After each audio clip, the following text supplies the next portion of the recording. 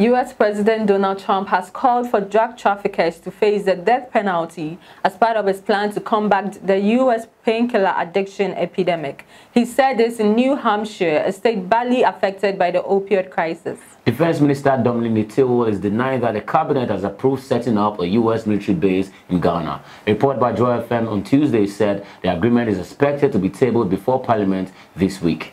Popular high-life musician C.K. Mann has died.